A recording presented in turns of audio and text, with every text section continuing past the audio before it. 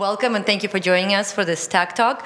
It's a very timely Tech Talk. Ironically, we started scheduling it a couple of weeks ago before we heard news of new problems in Georgia and Ossetia, and I asked Grigory to address it today because I assumed a lot of you guys are here because you're interested in what's going on right now. But I just wanted to go ahead and introduce our speaker. It's Gregory Shvedov, worked for over 10 years on the board of Russian human rights NGO and Memorial, dealing with many offline and online projects. With that experience, he started a non-profit internet, portal called Caucasian Not that deals with problems in the regions of Caucasus of former Soviet Union. And it currently covers 19 regions on 24/7 basis. Gregory is here on a Stanford fellowship and was also in the past Eisenhower fellowship recipient. So here we go, Gregory. And I made sure that Gregory leaves a lot of time for Q&A for you guys. Okay, should I stand here or I have my mic? Okay. Okay, hi guys. I'm sorry I don't have a presentation, but maybe it's something which is not usual not to have a presentation here. So I was mainly more focused on telling stories about things which are going on in human rights in Russia, but definitely we are covering the things which are going on currently in Georgia, South Ossetia, Northern Caucasus. So I would also like to tell you more about things which are going on there. So the major question we don't have answer on, did we get a new president or we didn't? Because there were certain things we've seen during Putin era about the limitations of human rights. I don't know to what extent you here are aware about things which are obvious for us. So that's why I just want to shortly mention these kind of issues. So first of all, what was Putin for us, for people who are dealing with human rights in Russia? Putin for us was a guy who started war in the Caucasus. It was a war in Chechnya, which also included other part of the Northern Caucasus, Dagestan. So that was for us a kind of an entry point of Mr. Putin. He was also a guy who sent a message to business, arresting Khodorkovsky. He was also a guy who actually was at the time that a majority of Russian media was bought by the state-related business like a Gazprom. He was also a guy who organized a special law to deal with us, non-governmental, non-commercial organizations, and special agency to deal with us, to let us report more, to let us tell more what we are doing, to what extent we have foreign spies, as it is something which is publicly announced. These guys are spies, they are working for foreign embassies, they have their own interests, they serve the interests of foreign countries. So, and then what happened? Then a new president came. We actually don't have elections, truly speaking, so we can't say he was really elected. There is a big debate on is it possible to use the term election nowadays in Russia. After the hostage-taking operation, I'm sure you're aware of, in Northern Ossetia, in the school of Beslan, we actually also don't have elections on the regional level. So we currently have 86 regions in the whole Russia, and none of them are people who live there, citizens of Russia, elect the governors, elect the presidents. So it has nothing to do with federalism anymore, and probably with democracy as well. So what is it about the new president? He came up with a guy who kind of announced the liberal ideas. He was mostly famous because he said he's reading internet, he's reading opposition websites, and we still have some of the news websites which have been organized by the businessmen who now live outside of Russia. He was a guy who actually made a very interesting thing. We have this agency which deals with NGOs. So how to deal in the best way with Russian agencies, how to destroy anything. He announced the reform of agency which was supposed to deal with NGOs and which was dealing with NGOs. So now we don't have it. He also was probably very much involved in a trial we had against the leader of Internews, the company the non-governmental entity which also works on developing media. It was a trial against the leader, the director of this organization, Manan Aslamazyan, who was really doing a lot in order to develop media, to make it more independent, to make it more professional, and it was a trial against her. So one of the things the new president made, he kind of was probably involved in the process, then this trial was actually stopped. We don't have any more of this thing. But the most important thing happened just recently. He's clearly responsible for the new war in the Caucasus, which just happened now, because he's the guy who is in charge. So we have now this new war in the Caucasus, and unfortunately, we need to, clearly see that there is maybe new president, maybe this is still the old president, but these guys which are running wars in our country. I want to tell you a little more about things which are going on there in the Caucasus, in a place where Georgia is, South Ossetia is, other parts of our Caucasus. So what's going on there in last years? There is absolutely no recognition that we have new power, new president in Moscow, because in the Caucasus things does not really change too much. What are the major things going on there? First of all, that's a very poor region. So there is a very bad social economical development there. So there are a lot of people who don't have jobs. The level of unemployment is like 60, in some regions 70, 75%. So people really don't have jobs. The level of corruption is enormously high. So it's not only about business, it's also about people who are working for state. Because the level of bribes is so high, so it's actually the question if we have corruption as a shadow type of economy.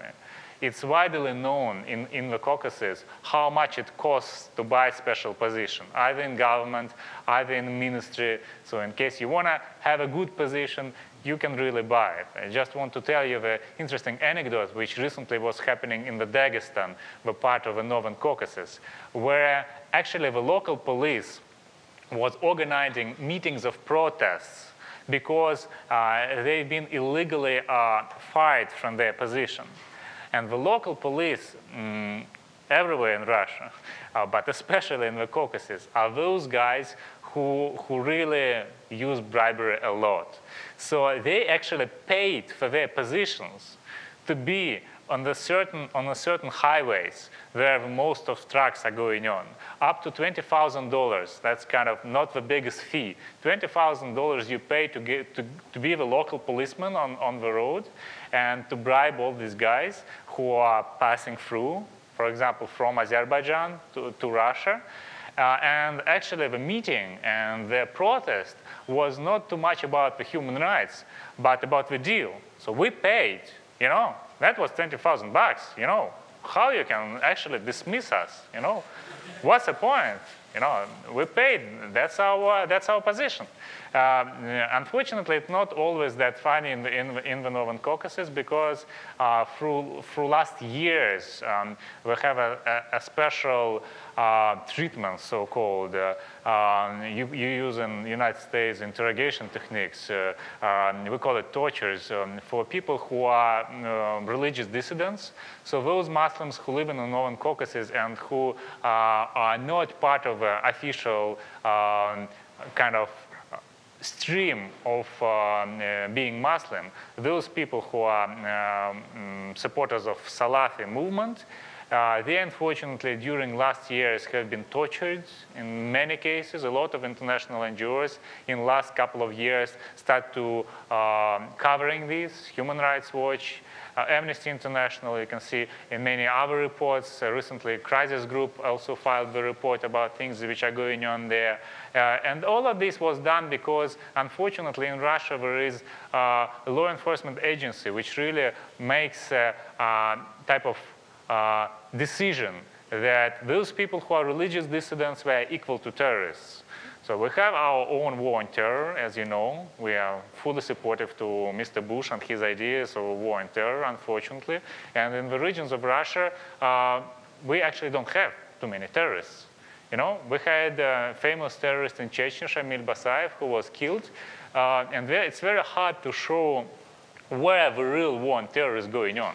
We don't have our own Iraq because Chechnya for many years was already kind of very much closed for the journalists. The picture is kind of curtain is on Chechnya, so showing the nice images, the reconstruction is going on, the jobs appears, so it's impossible for the state officials to tell about the Chechnya as a war on terror. So that's why, unfortunately, in the big parts of Northern Caucasus, we have this picture of fighting with religious terrorism, which was not on place for a long period of time.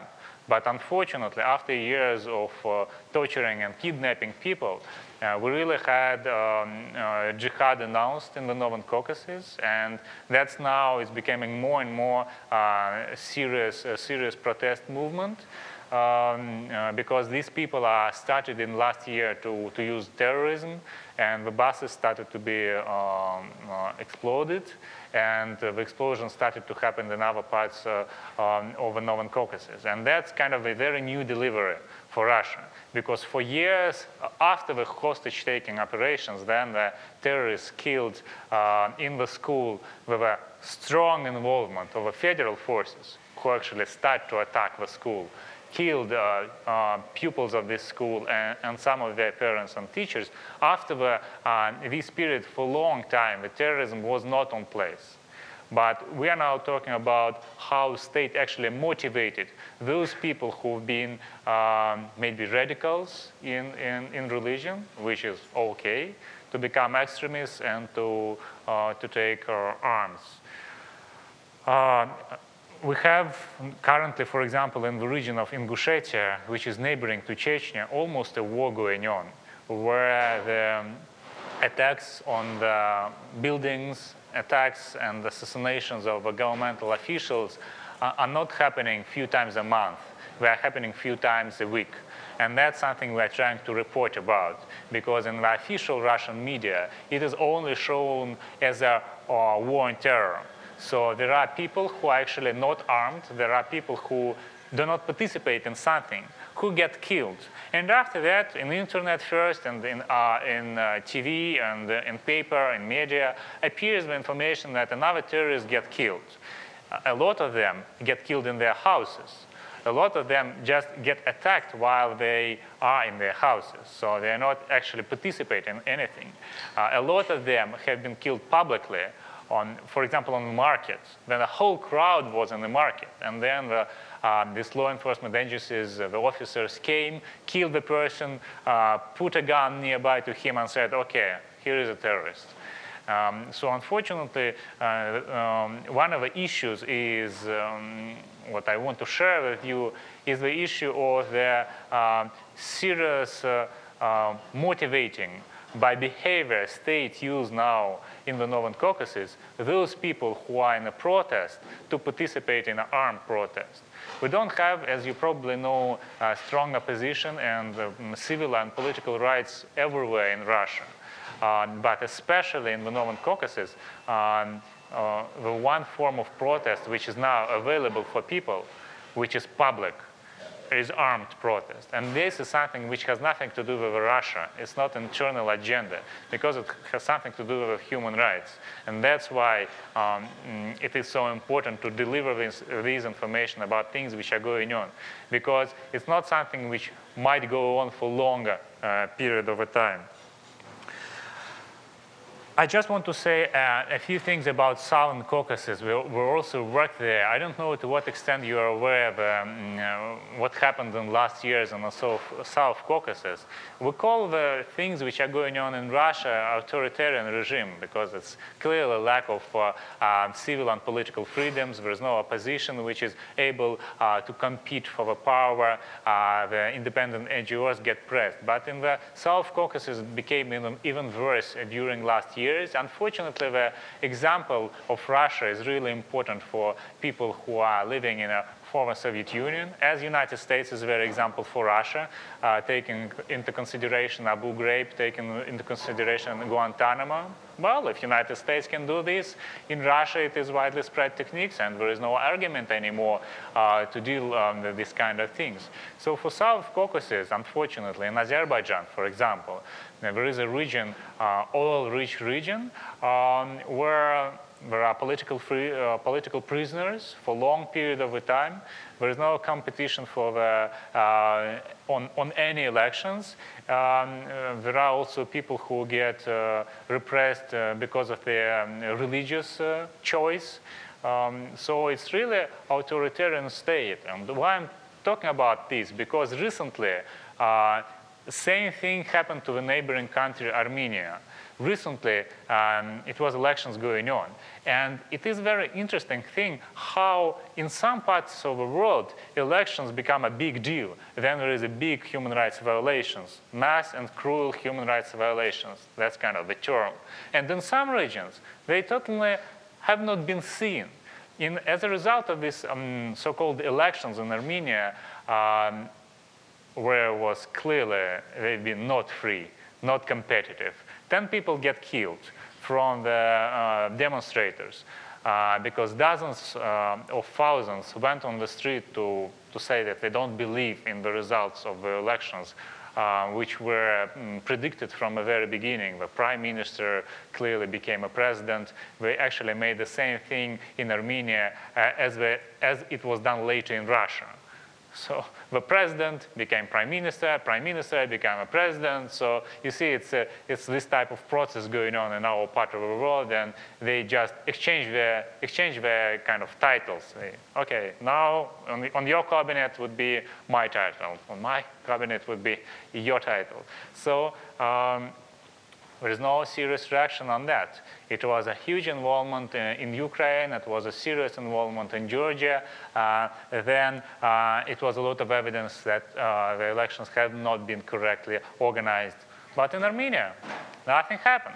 And that's even more interesting because here in California, back in the Boston area, there are a lot of people, a lot of Armenians who live here. But unfortunately, we haven't seen a really strong support. Unfortunately, we haven't seen any strong discussion going on about the elections, which unfortunately had nothing to do with free and fair things. And international institutions actually played a very strange role, announcing in the very beginning that it's more or less in the standards of Council of Europe. Later on, they made a little different statements, but it is really interesting to see how all of this does not influence the situation on the ground. And nowadays, in Armenia, political opposition get into prisons. And that's clearly the choice of the people who live there. But then there is so less of support coming from outside to deal with these principles of democracy. It's very hard for those people on the ground to do something.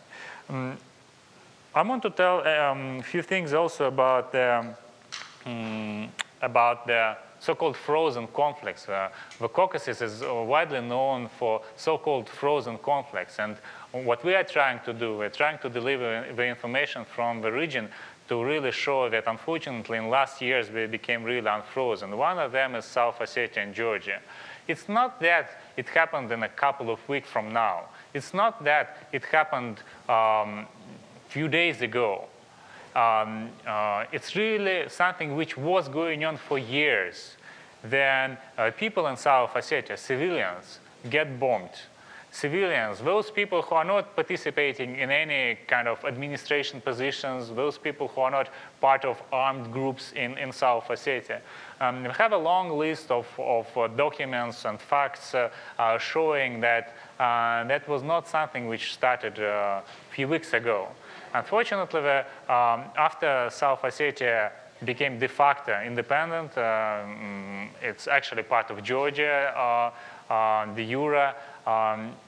It was a lot of attempts to organize things which happened this August. It was not the first time happened thing. So we need to be clearly aware that because of the intervention of Russian army, much more people get killed in Georgia.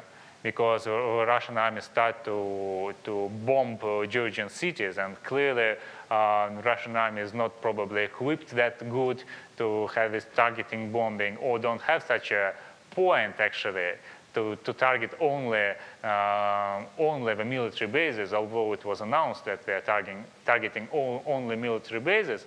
But the thing which is going on in South Ossetia is going on for a long time. And those people who are not mostly discussed on the public media, those people who are not mostly discussed by politicians, those people who live there, who live in the villages. That's a kind of area high in the mountains, and who mostly don't have a very good job or don't have job at all, who are like 40, 55,000 of them.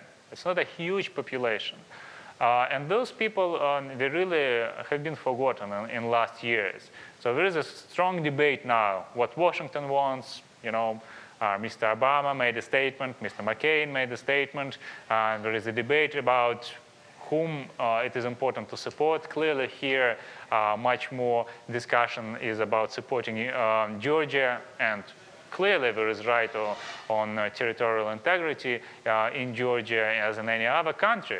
But there is very less debate about those people who live there, who have been bombed, who are on humanitarian catastrophe right now, who get killed in their houses, who never participate actually in any armed operations, who are just civilians, and who really were forgotten by the international community.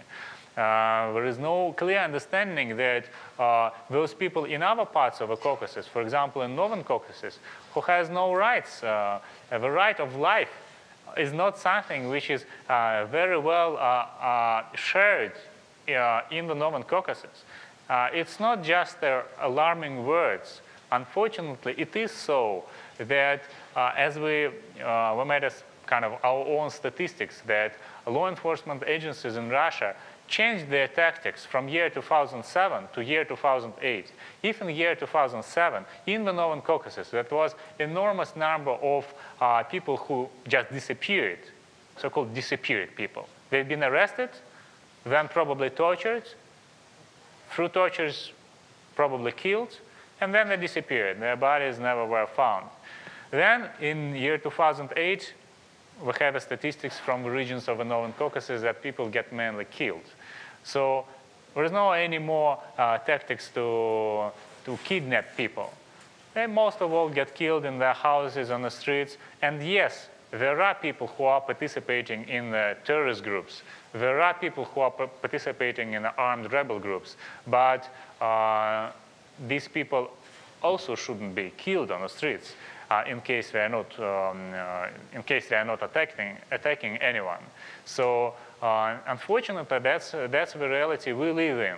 That's the reality when civil political freedoms are not really used. The right of life is something which is challenged on a daily basis, and that makes no real difference. What happens in Moscow if we got a new president? He was elected, maybe not, maybe yes. It makes no difference for people who live downstairs. I want to tell a little in the end about the things which are going on in internet in Russia. I don't know if it would be interesting for you or not. Unfortunately, the internet as major media became a battle of fight between different groups who want to compete with each other through internet. So we have a very strong and very participatory websites of terrorists and those who support terrorism. They really speak, if you know Russian language, you would not understand. They really speak in a different language. It was announced jihad in one part of Northern Caucasus, in Kabardino-Balkaria, not in all parts of Northern Caucasus. And they speak from the understanding of, using the religious terms so often, talking about this territory, using the terms of time, using a term of territory just in totally different way. So they're talking from the time which historically probably now goes on, but not from religious calendar. They're talking from religious calendar, from religious geographical viewpoint, so it's not Russia for them. And they're really very actually effective in mobilizing people.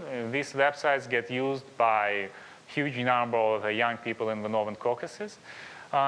In opposition, fighting with them, there is Russian mass media, which is also delivering propaganda message in the same way that these guys naming the Muslim people terrorists, even when there is no court decision. In majority of cases, there is no court decision at all because there is no court case. The person gets killed, the law enforcement agencies announce that he was a terrorist, that's all, that happened. There's no investigation goes on. And even in cases when human rights NGOs are dealing with this specific person and sending letters to a prosecutor and requesting the case, in majority of the cases, there's no results. They're saying, okay, we don't have enough evidences, so on and so on. So there is no court decision on majority of people who are publicly announced as a terrorist. And Russian press just promotes this image. But it is not, unfortunately, only on this level of a real fight between state and insurgents, terrorists, rebels. It is also, unfortunately, politically motivated. There is a serious fight going on. It's even can call it an information war between Azerbaijan and Armenia. In internet, in mass media, in the statements of politicians. So you can really see how it is going on. So just it is not about delivering the information. It's about fighting with each other in the space of internet. It's not only, unfortunately, on the political level, but also on the ethnic level. One of the most popular, and actually the most popular website in the Northern Caucasus is a website of a small nations in Ingushetia. Ingush people are traditionally part of one ethnic groups with Chechens, but they have their own republic now, and they have a strong fight for their different president. They have a really motivated opposition, which is mostly outside of the region. So they have a very, very visited website where a lot of discussions are going on. And it's also get quoted a lot outside of the region, but unfortunately, reality is that there is ethnic fight between Ingush representatives of Ingushetians and the neighboring region of Ossetia, which are actually one nation with South Ossetia, which was in the war right now with Georgians. So you will see in the website, unfortunately, a lot of hate speech. You will see in the website a lot of ethnic hatred information, which it's very hard actually to deal with this, because when a forum is open and then people participate in it, I can understand the people who work for this website. It is very hard for them to clean up this information, although we can't be very much sure that that's a purpose they have to clean up this information.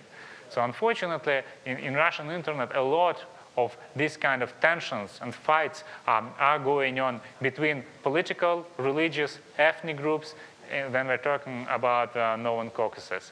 And when we're talking about South Caucasus, taking into consideration example of Armenia and Azerbaijan. So last things to say is about Russian internet in general.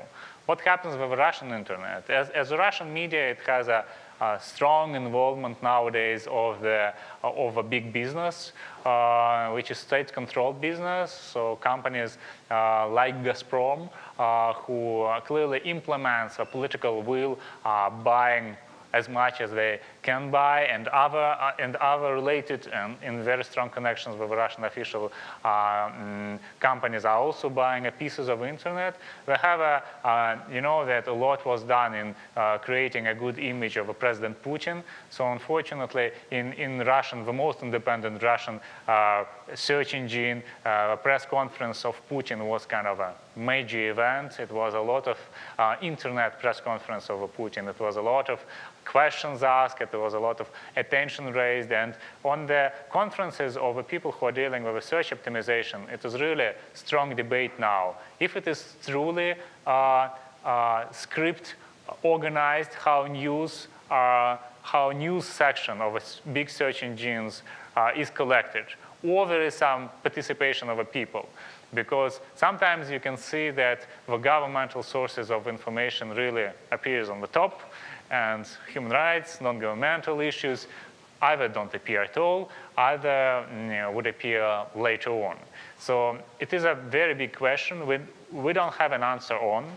Mr. Medvedev, the president of Russia, announced his strong interest to internet, but would it lead to a cyber police, as we know, experienced in China and Vietnam, or would it lead to the freedoms in internet? We don't know an answer on this.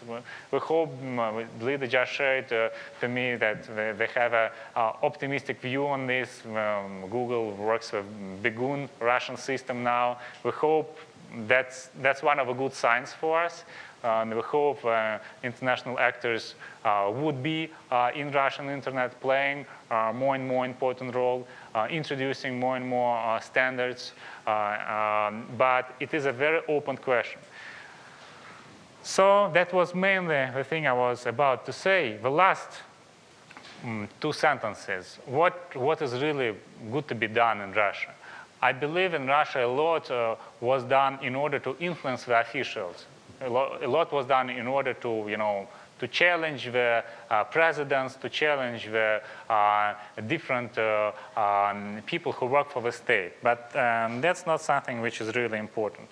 I really think in Russia the most important thing is to work with Russians, who those people who live in the cities, in the villages, who those people who may be not strongly politicized, those people who are not taking serious decisions every day, but who so far support the regime we have. With those people who, in the surveys we are doing we worked a lot with the Washington-based Center for Strategic and International Studies running the surveys in the regions of Russia, trying to find out how the people are thinking. Those who don't care, those who don't really interested in human rights questions, those who are not really interested in democracy questions, I really strongly believe that for Russia it's not a question of orange revolutions. That's not something which would work in Russia. For Russia, the main question is a question of changing people's attitude, influencing people's awareness, trying to deliver the idea of human rights, the tools of using human rights to the people who are so far not so interested in this. And that might be done through internet. That might be done in case the role and responsibility of the different companies who are working in internet in Russia would be seen as independent, as caring about the human values, as about caring about the principles of equality, as about things you are all experiencing in your daily life, and we don't have chance to. Thank you.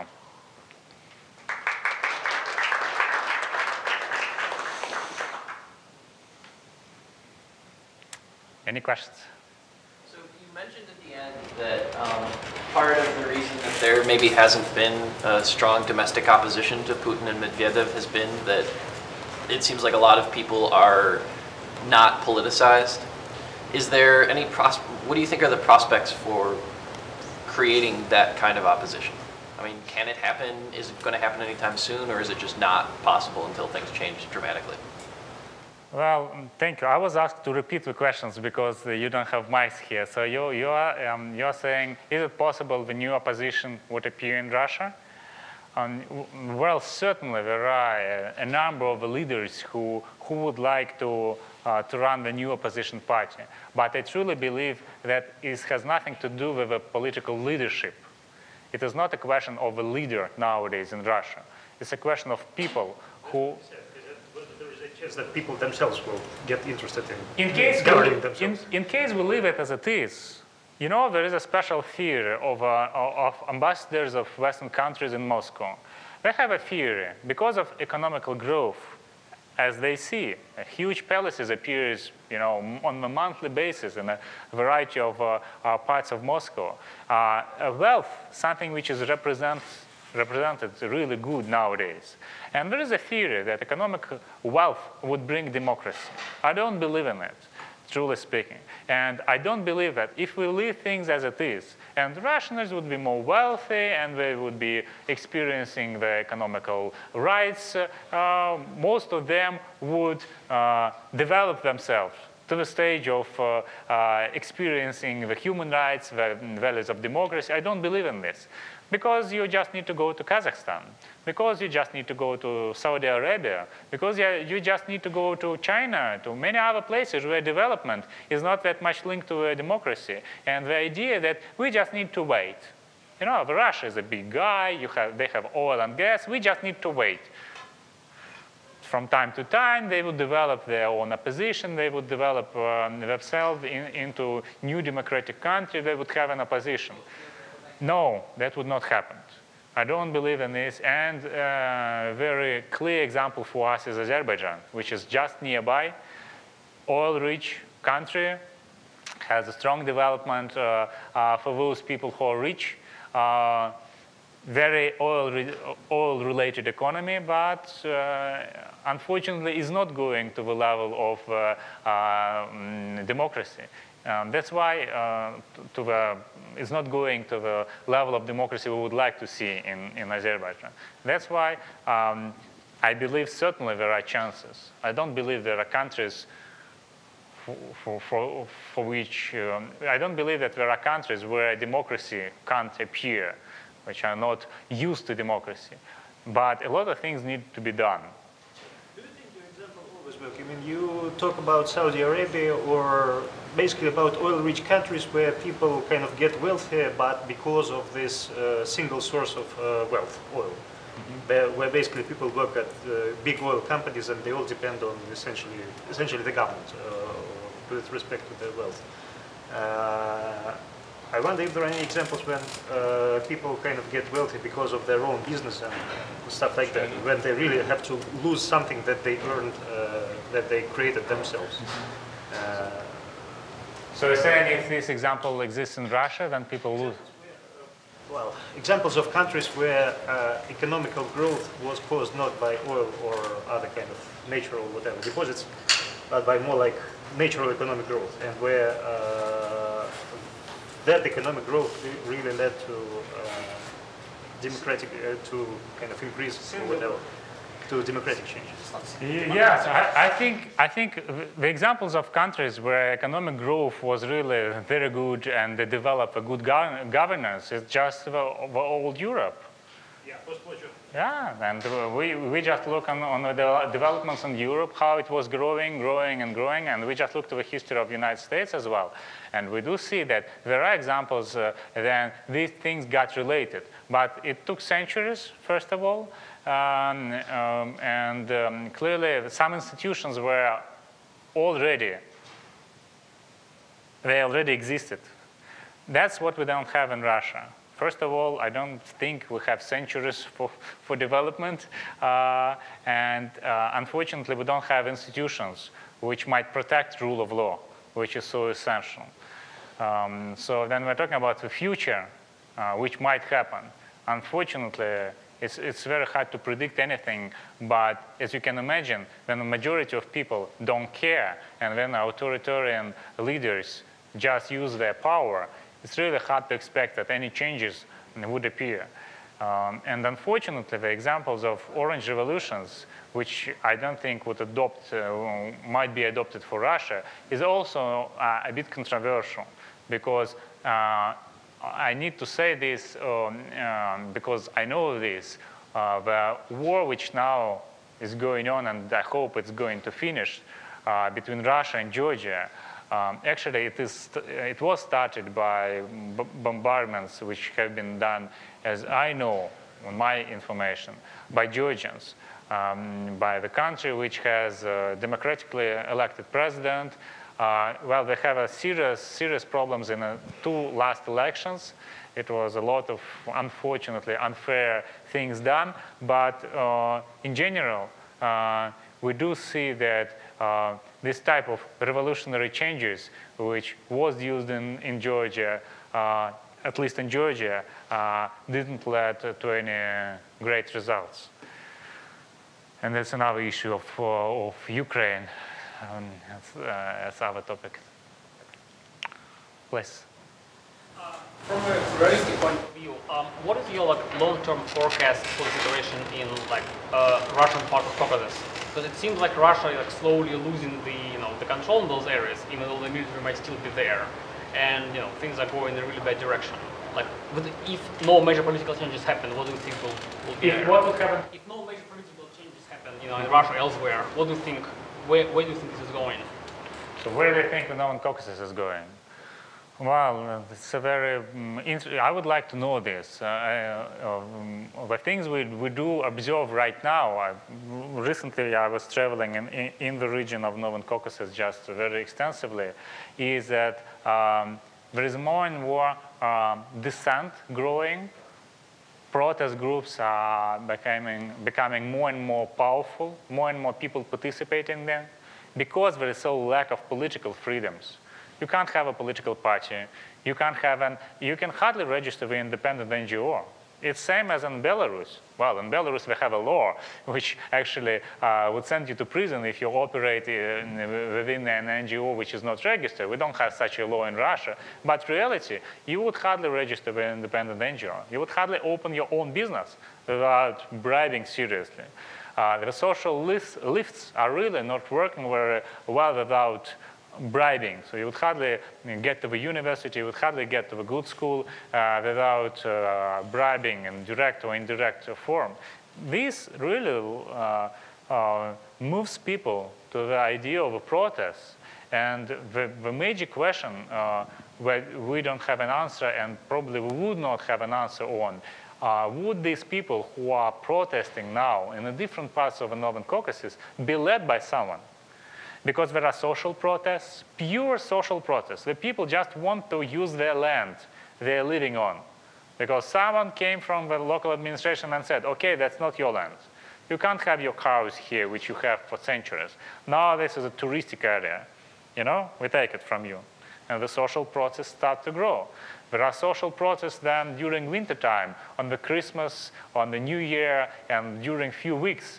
While it is -10 outside, the heatings are not working. There is no electricity. And the people going on the streets. And the people are protesting. There are religious protests. Those people, that's the smallest group. But religious people who can't just exercise their right to the freedom of their religion. And these are also the protest groups. There are people who are fighting with the local corruption. And trying to get rid of a local head of administration because he is so corrupt it is impossible to live in a village where we're living. So there are all of these different groups which are right now not recognized on the federal level. Russian federal authorities just gave rights to the local authorities to do whatever they want.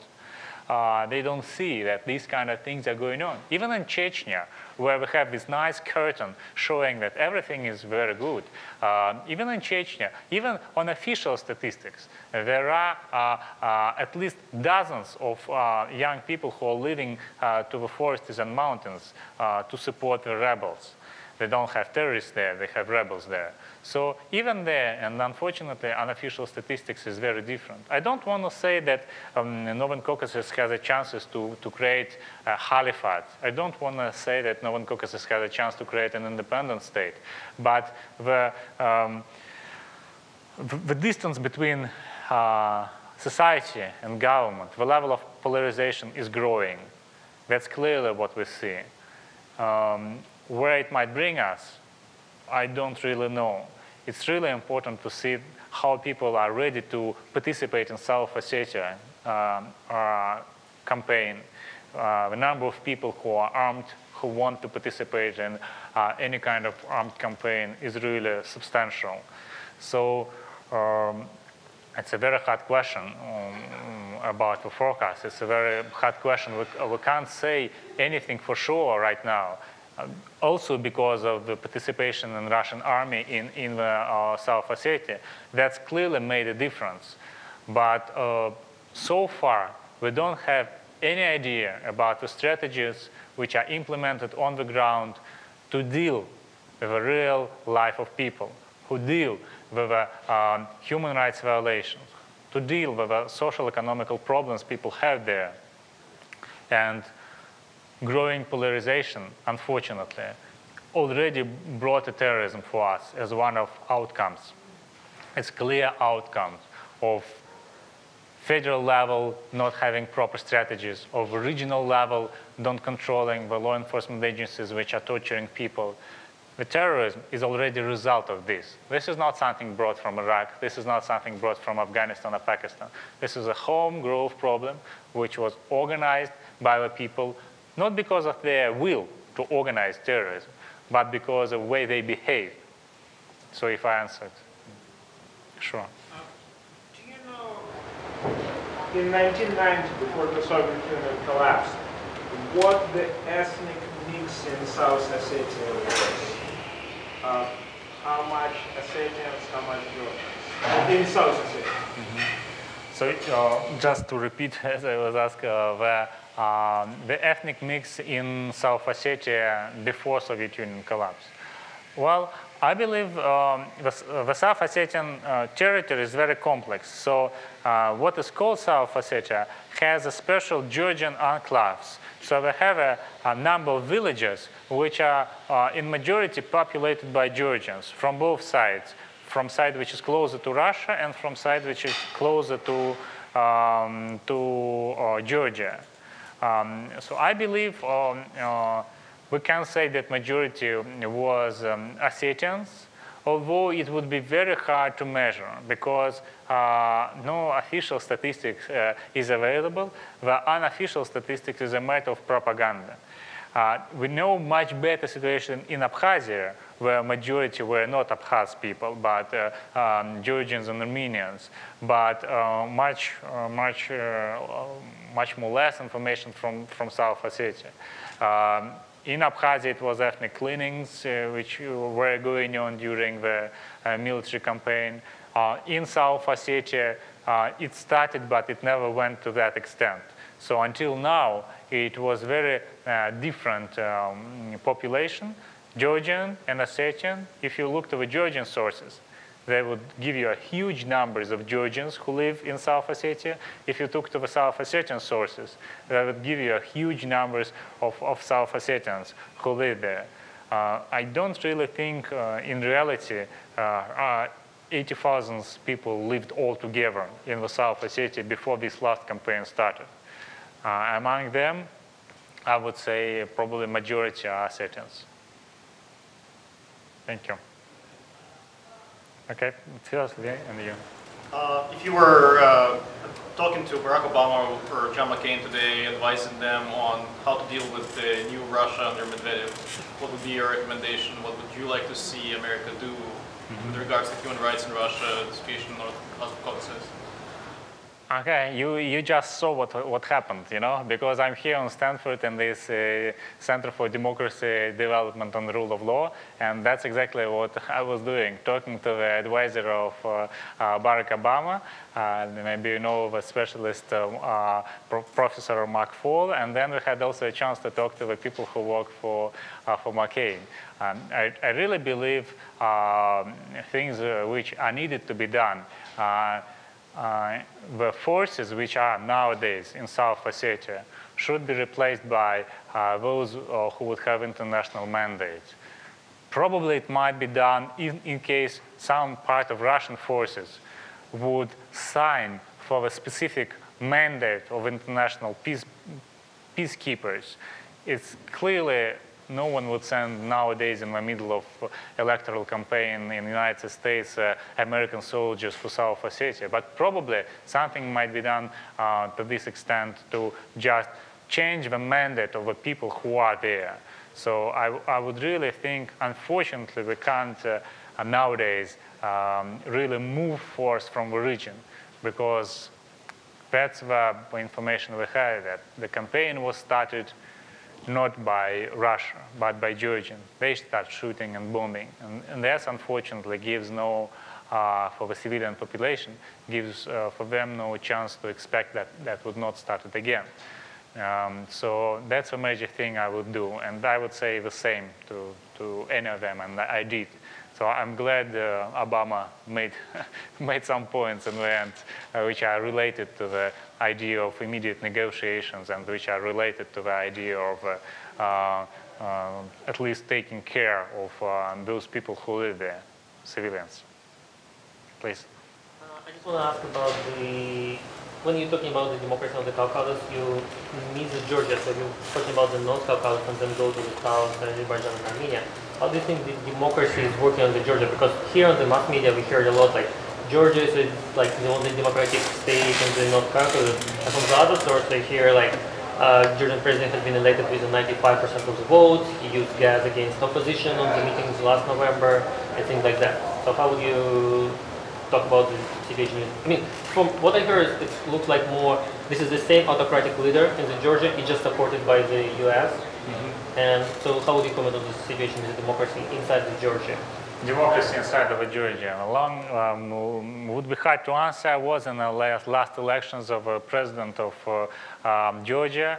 I can tell you that was a serious violations on these elections. I myself seen things which we called, I don't know how to translate it into English really, then the buses with people are just moving from one voting poll to one voting station to another voting station. So it clearly was serious human rights violations, but it is something non-comparable to the elections in Russia. In Russia, we simply didn't have elections. Then they had violations. It's not comparable to violations in Armenia. Violations in Armenia, I was also there recently, and the elections were much more hard than in Georgia. I would say that we have, by the way, in YouTube, we published, I was there also in November, then you mentioned the gas against opposition and the events of the 7th of November, then actually Saakashvili made a decision to attack the opposition, which was very peaceful. So and it's very important to keep in mind that they also announced the state of emergency. Journalists were blocked to provide any information. So we went there and put to YouTube few video interviews with those people who have not been allowed to talk.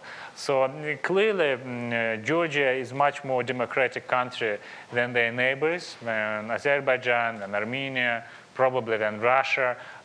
Although in last years, they clearly made a few steps, very serious steps, away from the direction of democracy. Unfortunately, Mr. Saakashvili himself made a lot of serious decisions which has nothing to do with the choice of a person who respects human rights and democracy.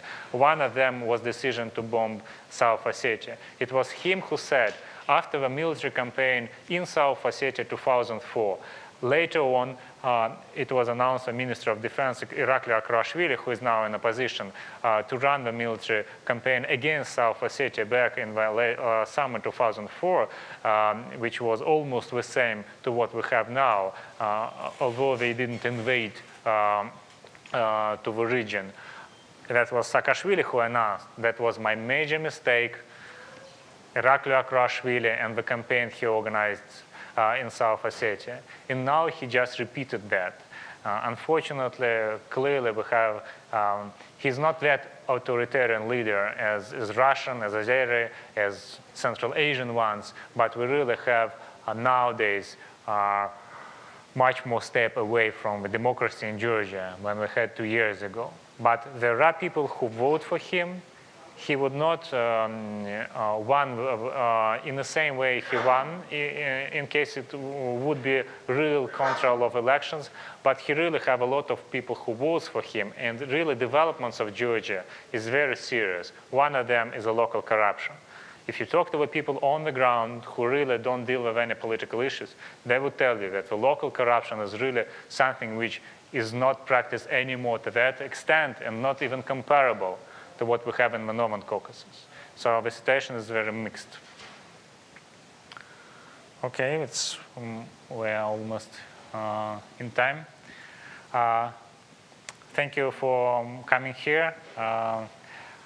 I I really hope you guys really look for different sources of information about things which are going on in the Caucasus, because sometimes when you talk to the people there, they really feel that no one is taking care about things which are going on. They talk in the same way that people from Central Asia talk to you when you're coming there. And it's really, the whole globe don't care about civilians get killed, civilians get tortured, the people are just living there without any hope. Yep. So what are the good sources of information? Clearly, I'm coming from a source of information, so I can clearly name us. Caucasian Knot, we've been established by human rights NGO International Memorial, so we try to be not biased and not to work for propaganda reasons. You read Russian? Yeah, so there are regional newspapers. For example, among them, one has a website. For many, internet is not that available. In Dagestan, there is a newspaper, Chernavik, for example. It would be hard to name the good sources of information on Chechnya and on other parts of the Northern Caucasus, although we have editions in Russia, Federal Edition, who writes very good about this. About South Caucasus, I think the BBC Russian is a good source of information. The BBC Russian is doing actually a very good job, although they don't have a too big internet presence. So if you have a chance to listen for the radio broadcasts, you would get much more information. But not too many, unfortunately. Not too many. Okay, thank you very much.